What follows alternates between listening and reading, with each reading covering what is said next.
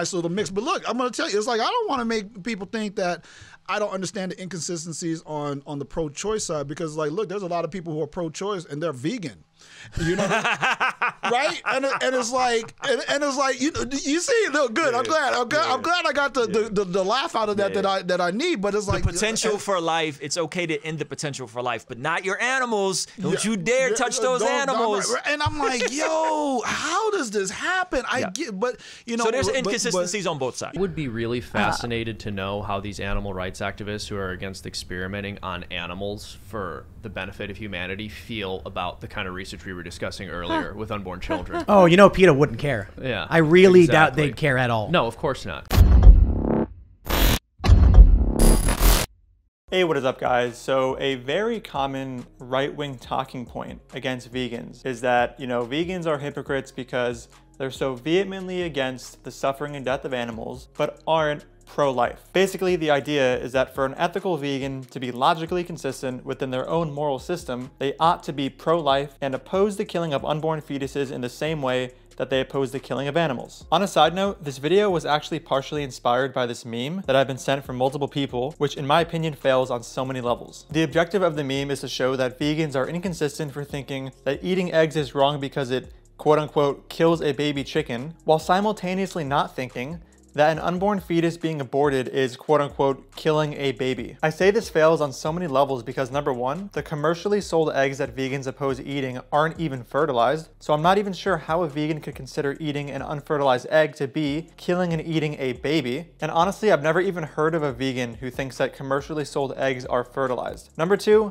vegans oppose eggs because of the exploitative process toward the laying hen, which obtaining eggs entails, as well as the fact that the egg industry involves grinding up male baby chicks alive because they are considered useless to the egg industry. All right, so this shitty meme aside, let's get into the actual meat of this video. I want to discuss three things. The first thing will just be how annoying it is to me when super conservative pro-life people respond to veganism with this clear diversionary tactic and tu quo qui fallacy, where they just imply that vegans are hypocrites for not being pro-life instead of actually responding to vegan argumentation. The second thing will be whether there are logically consistent ways in which a vegan can possess ethical vegan principles while remaining pro-choice to varying degrees. And the third thing will just be a kind of brief summation about my animal rights activism from back in college, where I used to deliberately go to anti-abortion demonstrations and try to use anti-abortion activists' own ethical codes to convince them to go vegan, which is something I honestly just thought was fun and something I also regret not recording. And two disclaimers, this video is not a pro-life versus pro-choice video where I'm giving my views and settle the classic debate. We will just be looking at pro-choice positions vegans can take while remaining logically consistent within their morals. And second, I'm aware that the pro-life, pro-choice topic itself is an extremely nuanced one, and that I definitely won't be able to address all possible pro-choice positions that are logically consistent with vegan ethical principles. So if you are a pro-choice vegan and I don't touch on your views in this video, please let me know below and let me know what those views are. So yeah, I just want to talk about how annoying this is, honestly, because right-wing people are very, you know, big on personal responsibility. And then when veganism gets brought up, which traditionally is a topic related to holding people accountable for the suffering that they cause with their commodity purchases, they're just like, oh, you support abortion, so, you know, fuck you. And all this is an appeal to hypocrisy and a refusal to engage with the actual arguments of veganism. There was a Turning Point USA club back at my university, and we were always like across from each other. Like we were the Animal Rights Club, and then they were the Turning Point Club, which if you don't know, Turning Point is a very like right-wing conservative kind of organization, and they would just be very pro-life. And whenever I would try to go over there to talk to them about animal rights, the first thing they'd bring up is abortion and pro-life and this claim that I'm a hypocrite for, you know, not fully being against abortion while advocating for animals. Super annoying and very bad faith. So that rant aside, let's now talk about logically consistent pro-choice positions which vegans can take. So when it comes to most vegans, valuing sentience is very important, and aborting non-sentient fetuses could be consistent with fighting for sentient animals, and therefore, one can hold a vegan position in combination with a pro-choice position toward non-sentient fetuses while remaining logically consistent within their own moral system. This is probably the most common and logically consistent vegan pro-choice position I've seen in the vegan community, and it also is a convenient position to take when you consider the fact that most abortions occur well before a fetus begins to feel pain. This essentially means that a vegan who takes this position does not have a moral issue with the majority of abortions and instead a small minority of them. So clearly this vegan pro-choice position involves the distinction between sentient animals and non-sentient fetuses and brings rise to the empirical question of when does a fetus become sentient? I'm not going to spend much of this video going into the actual empirics of fetal sentience simply because my goal here is to investigate logically consistent pro-choice positions a vegan can take, but to be brief, because I do find the topic of fetal sentience interesting, it is commonly thought that the cortex and intact thalamocortical tracts are necessary for pain experience within a fetus. Given that the cortex only becomes functional and the tracts only develop after 24 weeks, many reports on fetal sentience rule out fetal pain until around the final trimester. However, here is an interesting paper contesting the idea that this neuroscience alone can absolutely rule out fetal pain before 24 weeks. If you want to read it, I'll have it linked in the description, as well as some other papers on fetal sentience. So then there's My Body, My Choice vegans. These vegans consider a relevant moral difference between the animals they aim to save from animal agriculture and a fetus to be that a fetus is within the body of a woman, and that regardless, so long as the fetus is in the body of a woman, it should be the woman's choice as to what happens to the fetus. Technically, they can hold this position and remain consistent on veganism, although they are committed to thinking that it is ethical to abort a sentient fetus a day before, or even a second before, a baby is due to come out of a woman's body, because the fetus is technically still in the woman's body, and therefore it should still be the woman's choice. So the next vegan pro-choice position is a more nuanced version of the My Body, My Choice vegan position. There are vegans who have told me that they consider it okay for a fetus to be killed while they still require the mother to live and have not achieved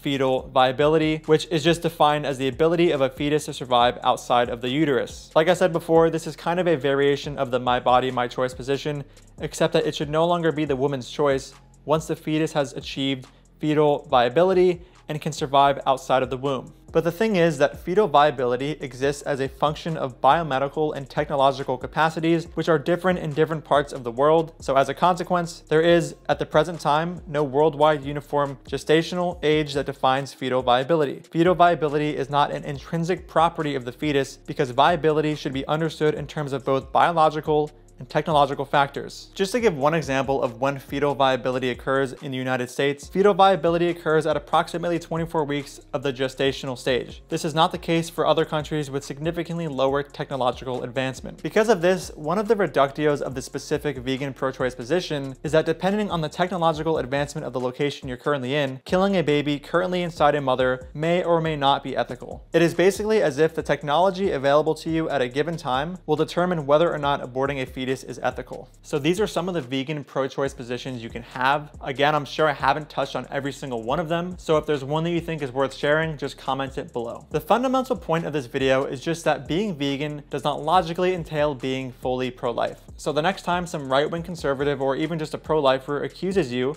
of being a hypocrite for being vegan and not fully being pro-life, just send them this video. All right, so now I just want to briefly touch on what I used to do back in university when there were very common and frequent anti-abortion protests and, events at my school. I would get so excited for this because, it's always an opportunity for me to just go over and kind of question them and see like, oh, you're so strongly against abortion, but you still pay for innocent animals to be exploited and murdered on a daily basis. Plus, all of those animals are sentient while the fetuses you fight for, who are aborted, are mostly not sentient. And it's so interesting to see because these anti-abortion protests and events, they have a very similar structure to vegan ones that includes showing all the really graphic stuff. Like they'll show all the graphic stuff related to, fetuses. So when I just walk by, it almost feels like a vegan protest, except obviously it's for, aborted fetuses. So I used to go over there and I know that their reason for being there isn't to talk about veganism. So respectfully, I would just go over and talk to them about their cause and they'd question me on my position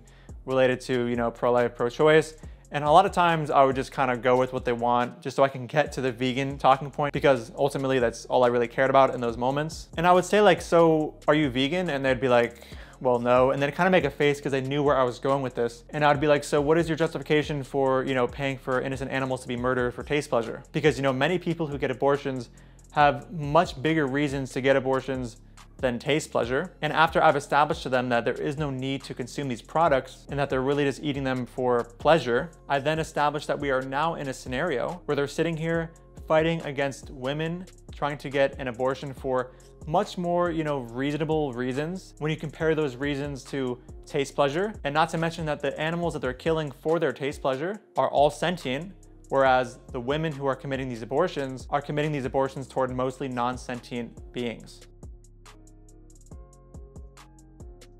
And most of the time when the person was being intellectually honest and we're coming from a more secular pro-life position, because, you know, if they're religious, it's a whole nother discussion, they would end up realizing at the end of the conversation that, hey, maybe they should be vegan according to their pro-life values. Now, when the person was more of a religious one, then I had to get into the Bible and talk to them about, you know, the reductios of accepting things as moral because the Bible says so or God says so, and how, you know, if God technically said to do anything, you'd have to call it moral, and that'd be a whole nother discussion. But anyway, guys, just wanted to share that little story because it's something that I really like to do. And if I ever find myself in a situation where there's anti-abortion protests in my area, I'll definitely try to go out there and, you know, bring out my camera and just film our interactions. All right, guys, that is the end of the video. Thank you so much for watching, and I'll see you in the next video. Dude, even vegans don't get your weird, stupid wannabe sense of irony here. Who is your audience?